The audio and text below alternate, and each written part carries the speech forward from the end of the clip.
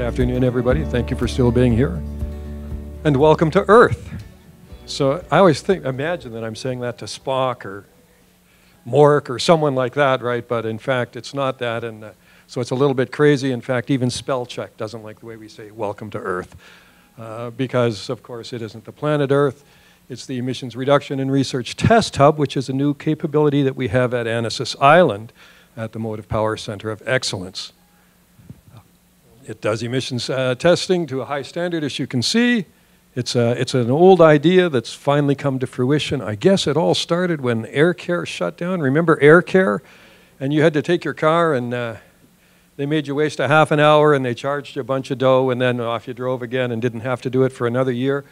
When that shut down, it wasn't problematic for any of us, but of course they tested things other than cars. You know, they tested other small engines that people said, I've designed this thing that, you know, chainsaws and so on, and they would say, this is the emissions of your piece of equipment. And when they left, there was no capability to do that in BC. And they encouraged us to, they encouraged BCIT to develop that capability. And one of the things they did in that regard was they donated a lot of equipment. So that was the genesis of this whole idea.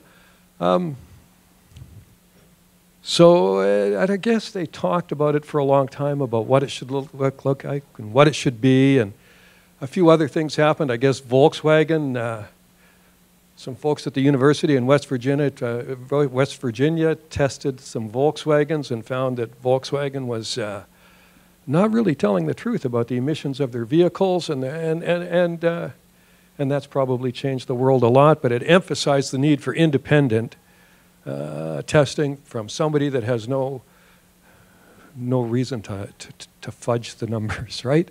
So that kind of went on for a while. Let's see if this will go forward or backward or either way. Sure. So there's, look at that, gears and everything, right? I sort of, bridging industry, clear skies, clean water, fresh air.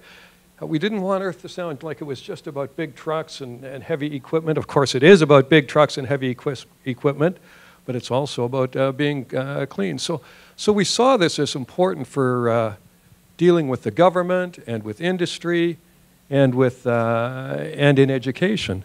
So in terms of government, things like the Port of Vancouver, if you drive a big truck into the port to pick up a container, the rule is kind of today, the truck has to be newer than 10 years old. And they say that because it makes it easy for them to take environment, you know, that's an easy environmental cop-out, right? It just says the legislation changed then. If the truck's older than that, it won't meet the standards. If it's newer than that, we don't care. We just care about the date. But we can make it so that you could change a truck that was 11 years old to be compliant or exceed the standards that exist today and maybe not sell it to someone else who would use it someplace else and still be spewing filth into the air, right? Scrap, do you know about the Scrap It campaign program? So in the government started it. I'm not sure if they still own it, but they still fund it certainly. If you have an old car and you want to upgrade to a hybrid or an electric car, the government will give you somewhere between $3,000 and $6,000 or $11,000 to upgrade. So Scrap It has to kind of say, yeah, we're really doing some good. And they say, well, we're getting those old cars off the road and replacing them with new ones, but we just made an arrangement with them where we're going to take a bunch of those old cars that they've bought, or that they've bought, and before they actually get scrapped, we'll drive them around a little and test what the emissions actually are. And so then Scrap It can justify its existence by saying, this is how many tons of pollution we're taking out of the environment. It's a very cool thing. So that's relationship with government. We have a relationship with industry. Let's see, Empire Hydrogen is a good example where they develop some stuff, and I'll tell you more about them later. We think in education and training, we like that the students out at that campus get to see, and the faculty at that campus, get to see not only the best emission testing equipment in the world and to work on it, but they also get to meet innovators who are coming up with ways to reduce emissions, and they get to get ideas about some of the best methods in the world for doing that. So that's the big picture of I'm going backwards, aren't I?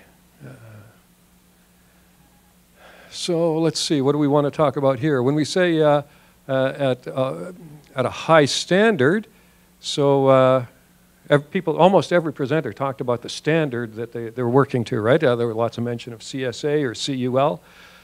Canada doesn't really have particularly good standards about emissions testing, but California does. And so the equipment that we have at Annacis Island now will test to these California Air Resource Board, or CARB standard, which is the toughest one in the world. The bottom point there, just diesel particulate matter. There's a lot of different kinds of pollution that come out of engines, potentially, right? The greenhouse gases that cause global warming is one set. Particulate matter is a different problem. It doesn't cause global warming, but particulate, it's unburnt diesel, and when it gets less than 2 microns in size, your body will actually, your lungs, you breathe it in, your lungs will absorb it, send it into your bloodstream, and eventually cause you all sorts of loathsome diseases and kill you. So it's good if we can measure for that, right? One of the pieces of equipment, the one that we got most recently, is the PEMS unit. This is the same as the University of West Virginia used for Volkswagen, only ours is 3 years newer and has more features and options, of course. So we can test at a very high level all sorts of noxious emissions. Let's see, we have behind the window there, don't look behind the window, we have a 1,000 horsepower dynamometer, so we can take an engine up to 1,000 horsepower, hook it up to the machine that's back there and to the PEMS unit and test it under a whole lot of loads and see what the emissions are. There we're testing Empire Hydrogen, and they've commercialized what they were testing for then, but essentially what it let them do was find the best mix of hydrogen to put into the cylinder to achieve what they were going to do, and we'll talk about that a little bit more later. We have a 2,000 horsepower dynamometer in the room, but it's not hooked up yet, and we're just waiting to build a little more cache before we try to hook that up. Cache is always an issue. This is a different kind of dynamometer here. This is like the ones you remember at ERRTH, if you were here when ERRTH was still alive. So that's the BCIT hybrid vehicle, natural gas and diesel on the dynamometer, so we could spin the wheels and put it under load and test it, right? So you probably didn't know at Annacis Island we had a truck like that. I want to talk a little bit, I'm bouncing around more than I should probably, about the education of it all. So, of course, we're an educational institute, and lots of people, one of the resistances even to buying electric or zero-emission vehicles is your mechanic probably doesn't know how to work on them. What about when there's a fire in an incident and an accident, but one of the vehicles is an electric vehicle? How do first responders have to know something about how to respond to that?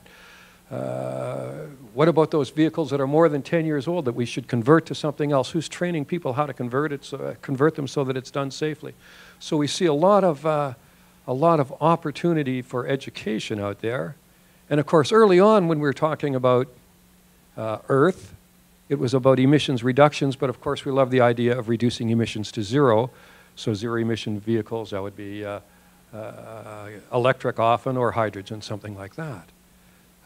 And there are a lot, I was talking last week with someone who wants to power an airplane with ammonia, and would we work with them? And he had a bunch of compelling reasons why that was a good idea, but I don't know that we're going to work with him. We're still trying to figure that out. So you can see a whole bunch of different fuels there, all of which have different features and capabilities and availabilities. And we think we can help train people to install and service and repair in all of those. The Empire Hydrogen, see that thing there? It says, identifying the source of fuel economy, horsepower emissions improvement when using hydrogen fuel enhancement generators with engines. I want to tell you, that was the name of this presentation until Monday at 4:30, when the guy who was supposed to give the presentation said he couldn't be here, and they asked me if I would give one, and I said, I can't give that presentation, but I could tell you about Welcome to Earth. So that's how I got to be here. Because I'm not a doctor or even a researcher, but I still got to be here. Cool, eh? So in that situation, I guess the walls inside the cylinder are cooler than the center of the cylinder. And when the piston when there's compression and ignition, the fuel at the side of the cylinder doesn't burn. It just comes out through the exhaust system, and that's what causes a whole lot of the evil. So Empire Hydrogen figured out a way, if they could create hydrogen and dump it into the cylinder just as it's going to ignite, then that makes a little flash of more heat. The hydrogen isn't being used to power the engine, but it's being used to burn the extra fuel, 20 or 30% that doesn't burn. And what happens then is the engine burns cleaner, the emissions are less, the filters need to be cleaned less, there's more power. It's a whole story of goodness and light. So, and Bruce could have given you a compelling 10-minute talk about that, but I cannot. Earth also has, yeah, it's okay to admit you don't know everything, isn't it? Yeah. Earth also has just received from the Institute Research Committee funds to compare our pollutant and greenhouse gas emissions of compressed natural gas with diesel fuel for heavy-duty vehicles. So they've been mixing natural gas and diesel for a while in truck engines and other big engines. And there's some ranges where it works well and some ranges where it doesn't, and there's times when it causes pinging. But Dr. Sonia Boscovich, who's the Associate Dean at the Aerospace campus, was just given money internally to do this review, and Bruce Thompson out at the Annacis Island campus will actually supervise a lot of it on the day-to-day basis. And hopefully a year from now, one or both of them will be here to tell you that we found some interesting stuff, because we intend to share that the results of that study with a whole lot of people. So that's those two of the main things going on out there, that research that Sonia's doing, and of course work with people like Empire Hydrogen and other people who have bolt-ons or additives to put in the fuel that they have reams of calculations that say this is how much awesome goodness it does. But in Canada, they don't have a place this side of Ottawa to test and be able to demonstrate that it's true until we created Earth. So we think, again, we're working closely with government. Down there at the bottom where it says Metro Vancouver has a whole lot of zero-emission vehicles, but they're giving us their data on maintenance costs and what maintenance they're doing as we develop maintenance programs for Red Seal technicians who trained before there were zero-emission vehicles, and so it's making a difference, right? The BC Ministry of Environment and Climate Change, they've given us money at here in Burnaby to develop training for, again, Red Seal technicians for autos in Annacis Island. They'll do it for heavier equipment and off-road heavy equipment, bulldozers and so on. So that's a whole lot of things going on at Earth. So welcome to Earth. Thanks for listening.